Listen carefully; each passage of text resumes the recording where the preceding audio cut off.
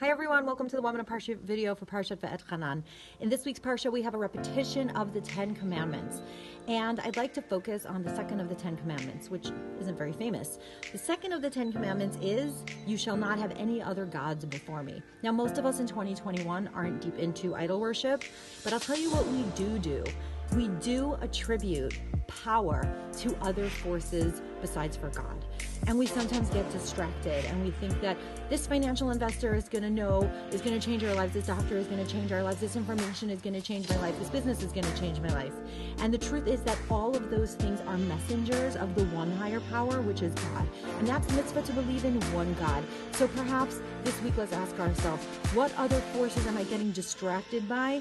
Those are other gods. And can I instead focus all my belief, all my faith, all my attention to the one true God, which is God. Shabbat Shalom.